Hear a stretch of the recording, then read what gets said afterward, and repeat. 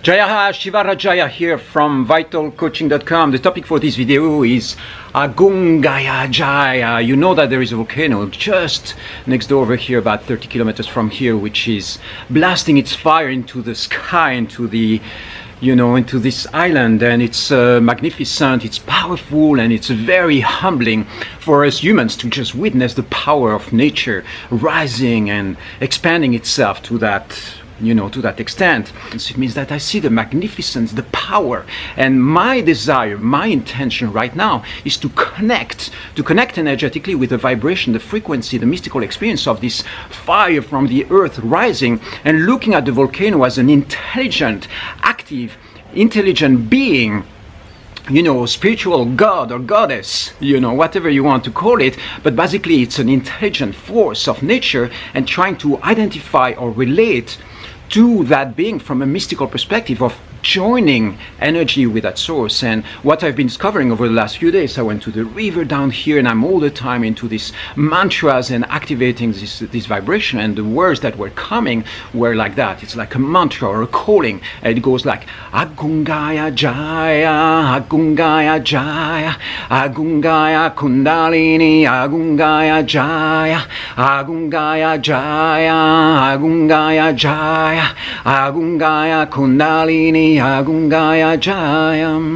And in the process of singing that, what comes naturally is like a sense of reverence, opening my arms. Agungaya Jaya, Agungaya Jaya, Agungaya Kundalini, Agungaya Jaya. You can also raise your arms to the sky and come in prayer pose. And so, this is like a way of relating where naturally, by calling the name of this volcanic power, I bring that frequency into my system, and I establish a relationship. It's a little bit like going into the forest and hugging trees, or connecting, or bathing in a river and being like gracia, gracia, gratitude to this river, gratitude to this goddess of Bali, in the sense of calling Bali. For instance, I use the mantra Balia Gracia to this land, to this power, to these people over here that have been activating this energy for an extended period of time. And of course, within the Balinese culture, you have all these temples,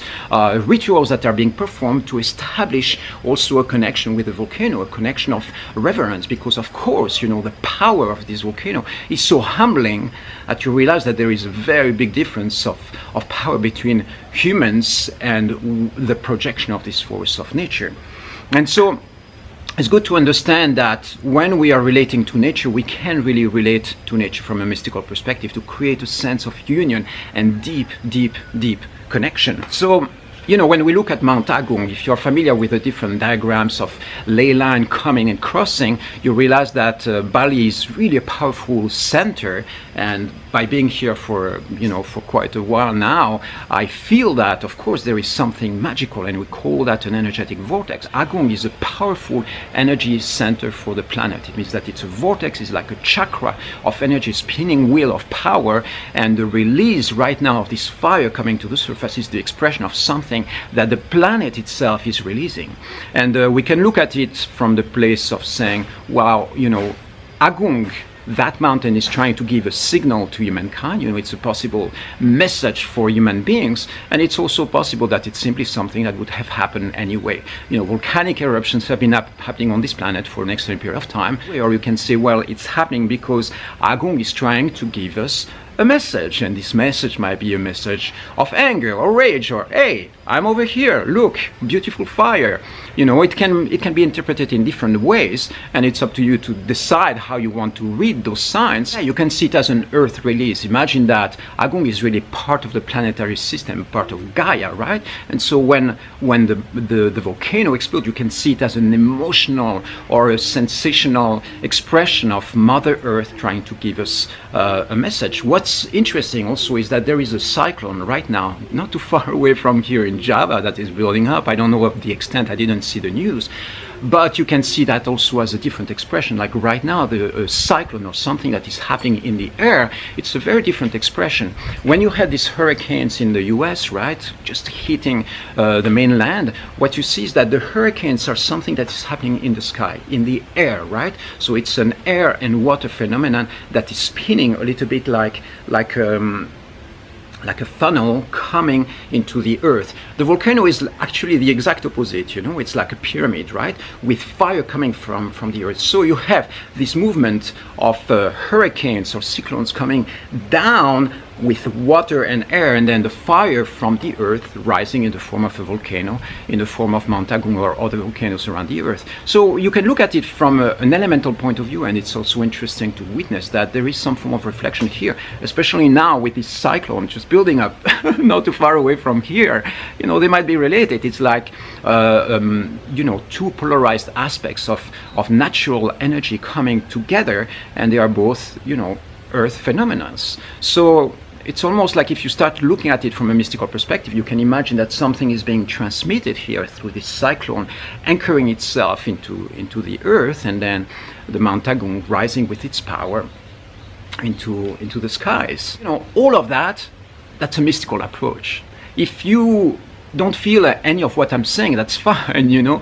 This is not science, this is mystical, it's intuitive research. It means that when I'm looking at Mount Agung, I'm trying to find ways of positioning myself so that I can relate to that expression of power, beauty, bliss, amazing, you know, magnificence, and relate to it from a place where there is an energetic connection, an energetic resonance with that event.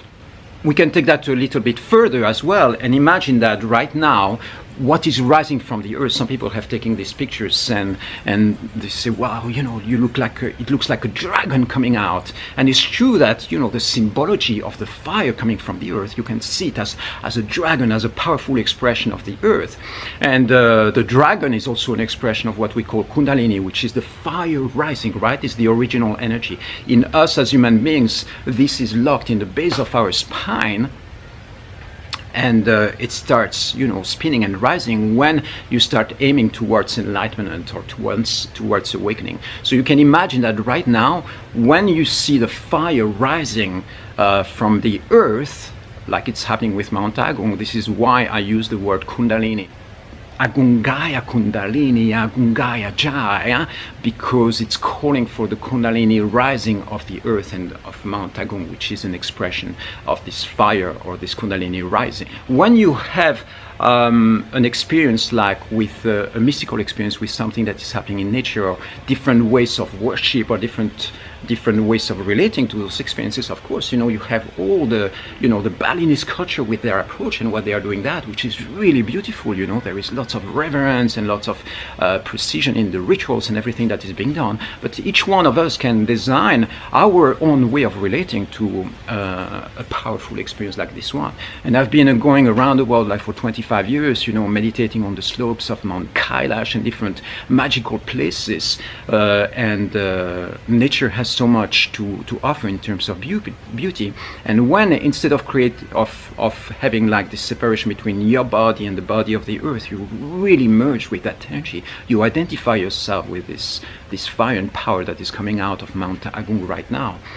With all the buzz and everything that is happening in the news, I wanted to give you a little bit of you know, mystical vision here of how I experience it myself. And of course there is everything else, you know, create safety and all that, and all the science around it. I'm not discarding all that is important, but here is a mystical way of approaching this vibe. If you are looking for a way of connecting to that, just use that mantra: Agungaya Jaya, Agungaya Jaya, Agungaya Kundalini, Agungaya Jaya, Agungaya Jaya, Agungaya Jaya, Agungaya Kundalini, Agungaya Jaya.